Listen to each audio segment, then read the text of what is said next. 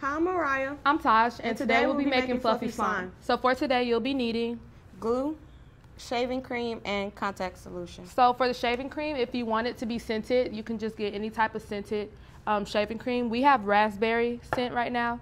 And then you can find both the shaving cream and the glue at any pharmacy.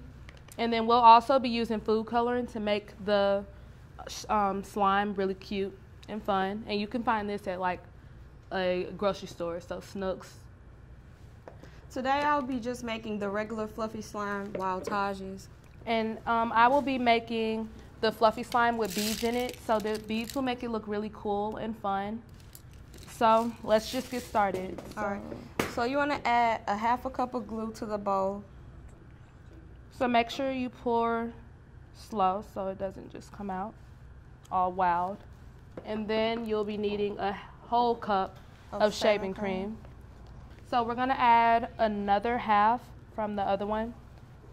So whenever you do the shaving cream, make sure that it's more than what you poured of the glue. So always make sure that you have more shaving cream than you do glue. And then we're going to add 2 tablespoons of contact solution to the bowl. And while she's adding the 2 tablespoons, I'm going to add 2 drops of food coloring. 1, 2.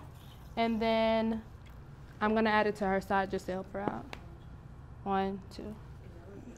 All right, so now you're just going to stir. And make sure you stir to where you can see the full color that you have. So that way you don't get the food coloring on your hands. And if you see that the slime is a little bit sticky, you can add more contact solution to make it turn out well. And I'm just going to add a little bit more contact solution to mine because it's still sticky. And you want to make sure that you keep playing with it because the longer you play with it, the better it'll turn out.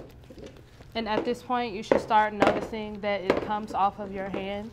So you don't want to add too much because the more you add, then it'll start going from a solid and it'll start making it really sticky and it won't be the slime consistency that you want it to be. So right now I'm about to add some more shaving cream just to make it, because right now we have a sticky solution. We're going to make it more of a fluffy solution like hers.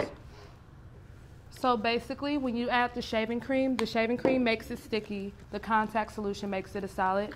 So if you do run across the problem that I just came across, just make sure that you have your contact solution ready to add more drops into the slime. And as you can see, mine is starting to work like hers again. There you have it. You have your fluffy slime, which is what she has. And by the time you're done, it should look something a little like this. And it should feel really soft where you can just play with it from there. And then you have the crunchy slime, which is what I have, which is where I added the beads. So yeah. Thank you for watching.